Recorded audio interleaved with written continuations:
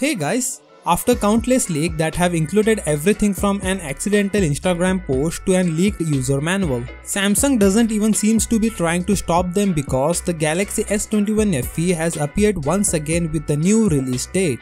I don't know what Samsung is trying to do with this device and what their strategy is. If they are trying to make the hype, let me tell them it's already overhyped. And we know all the key specs about the phone till now and it feels like almost in our hands. The people over at Sam Mobile have obtained a quick start guide for the Samsung Galaxy S21 FE 5G model that will be sold through Cricket Wireless, a prepaid carrier owned and operated by AT&T. The guide doesn't reveal anything new, with the information showing to owners how to set up and use their smartphone for the first time, like we don't know anything, while also highlighted the location of the things like the charging port and the fingerprint scanner. But the fact that this quick start guide doesn't contain any juicy information is not an issue because this phone has already been detailed extensively. For example, it will be fitted with the Snapdragon 888 and offer a 6.4 inches 120Hz AMOLED display. A triple camera setup is expected on the rear with a 32 megapixel main sensor being included alongside a 12 megapixel ultra-wide snapper and a 8 megapixel telephoto zoom camera.